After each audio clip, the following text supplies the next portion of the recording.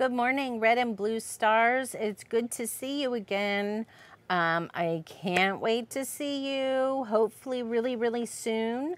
Last week we read about Noah and the promise that God made and with the sign of the rainbow.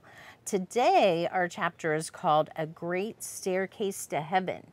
So that's what we're going to read. Are you ready? If you have a Jesus Storybook Bible, you can go get it and read along with us so that you can really see the pictures. Noah and his family lived in a land, and his children had children, and those children had more children, and those children had even more. Well, you get the picture. Until there were lots of people on the earth once more. Now, back then, everyone spoke exactly the same language, so you didn't learn Swahili or Japanese or anything because you could just say hello to anyone and they would know what you meant. One day, everyone was talking and they came up with an idea. Let's build ourselves a beautiful city to live in.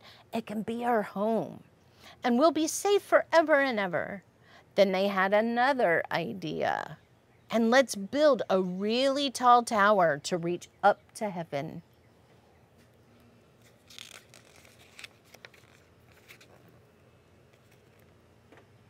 Yes, they said.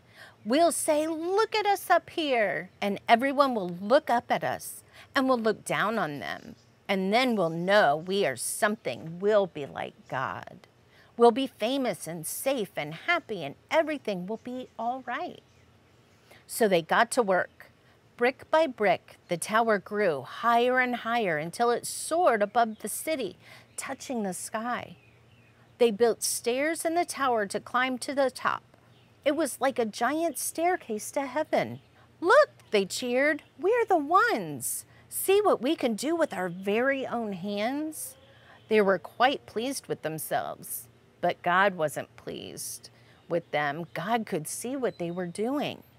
They were trying to live without him, but God knew that wouldn't make them happy or safe or anything. If they kept on like this, they would only destroy themselves, and God loved them too much to let that happen. So he stopped their plans.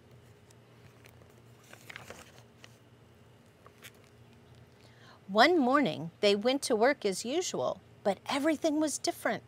Their words were all new and funny. You see, God had given each person a completely different language.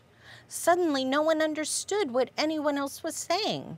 Someone would say, "How do you do?" And the other person thought they said, "How ugly are you?" It wasn't funny. You could be saying something nice, like "Such a lovely morning," and get a punch in the nose because they thought you said, "Hush up, you're boring." You couldn't even say pardon to check if you'd heard right because no one understood that word either. It wasn't easy to work together after that, as you can only imagine. People were always quarreling and fighting and getting in a dreadful muddle and becoming grumpier and grumpier until at last they were all too cross to keep on building and just had to stop.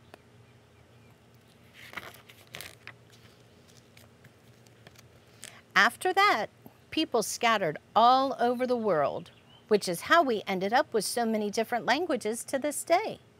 You see, God knew however high they reached, however hard they tried, people could never get back to the heaven by themselves.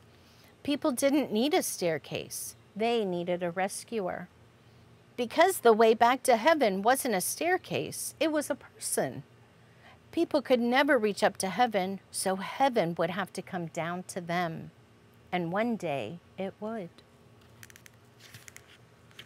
That's the end of our chapter for today.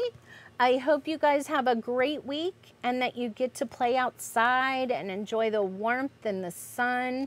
Maybe some of you even have pools right now or sprinklers. I hope you get to run in them and laugh and jump and be happy.